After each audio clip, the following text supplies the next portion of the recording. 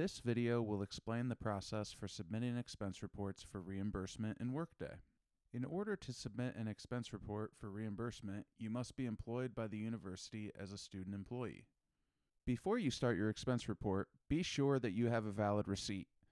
In order to be reimbursed, your receipt must have where you purchased the item from, the date of the purchase, the items that you purchased, and the receipt should show proof of purchase like purchased with Visa ending in 1234.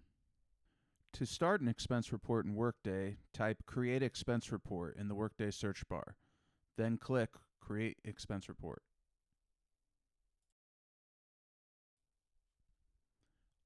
On the first page of the expense report, you will need to fill in the memo line and business purpose. The memo line should include the event name or the budget name, and the budget line item being used to fund the purchase. If the item is not part of a budget, then you should put flat funding, dash, then the item purchased.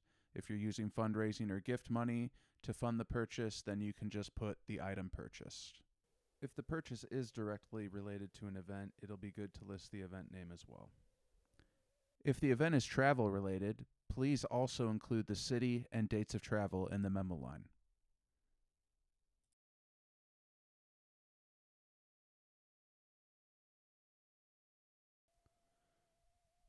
The business purpose field should be populated with group travel if the expense is related to a trip. If it's not related to a trip, it should be populated with non-travel. If the region field is filled in, then you can delete that. Otherwise, hit the OK button.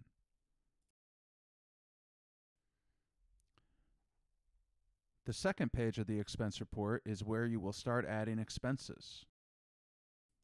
Hit the orange Add button. This will open the page where you can enter the details of the expense line item. Attach your receipt or any other needed supporting documentation in the gray box that says Drop Files Here.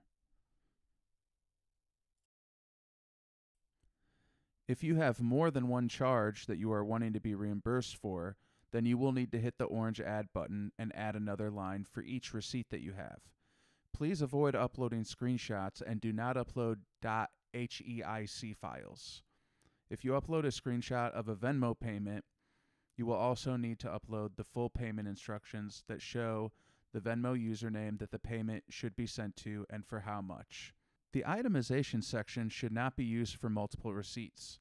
The only time the itemization section should be used is for using two or more different funding sources to cover the charge. For example, if you are wanting to use part of your budget to cover the expense and want to use some of your flat funding or fundraising to cover the rest of the expense, then you can use the itemization section to break out the different funding sources.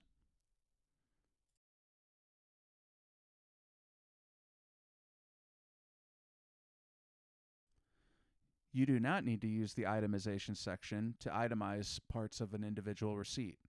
For example, you don't need to put the tax or shipping as different itemized line items.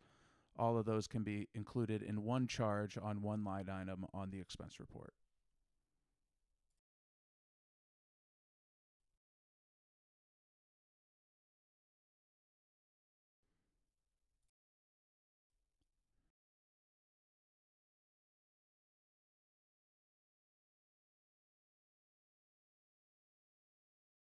The date that you enter should be the date that the charge was made, which should be shown on your receipt.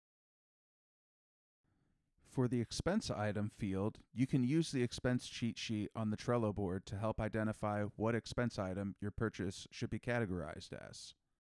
Depending on the expense item type, there may be additional information that will be required to be filled in. For example, if you select social and entertainment expense, the number of attendees will need to be filled in. If there are less than 13 people that attended the event, then you will need to list the name of each person that attended.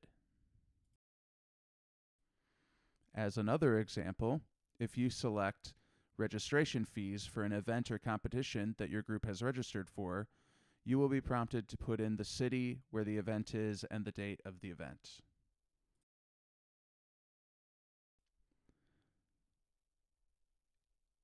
In the memo line of the expense line item, you will again list the event name or budget name and budget line item being used to fund the purchase.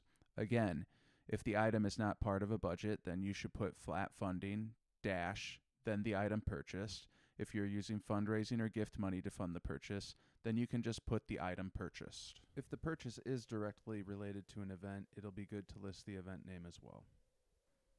In the project field, you should put your group's project number that corresponds with the funding source that will be used to fund the reimbursement of the purchase.